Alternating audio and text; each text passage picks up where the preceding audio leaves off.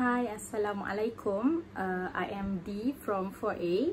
So in this video, I would like to summarize for what we have learned before in chapter 1, chapter 2 and chapter 3 for PAD253. So in chapter 1, we have learned about the concept of quality and also the concept of total quality, where quality means doing the right thing right for the first time and always striving for improvement, while the total quality means a continuous improvement that involves everybody and effort from everyone.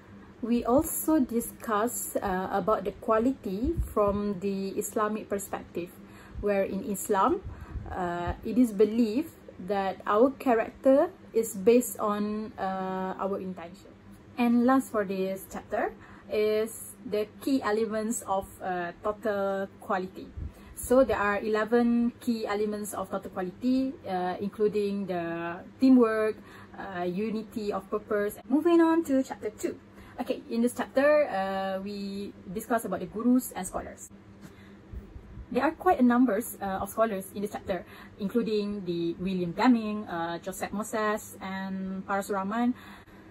So I would like to touch a little bit on Deming cycle in this chapter. So there are 4 stages of Deming cycle, and the first stage is plan. So in planning stage, we need to come up with objective or goals or target that we wanted to achieve customer satisfaction. For example, we wanted to increase the level of satisfaction in services. So when we have planned, we need to go to the second step, which is do. So we need to do it as planned. And once we done it, we need to check, which is the third stage. Check our performance, either it is meet our target and objective or not. And if it is not, we need to take a corrective action, which lay under the 4th step.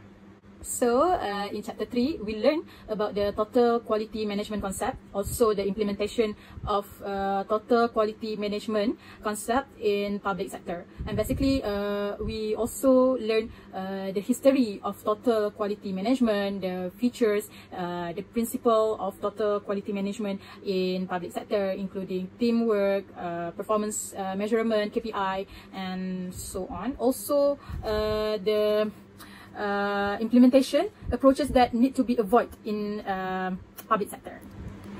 So that's all from me. Thank you.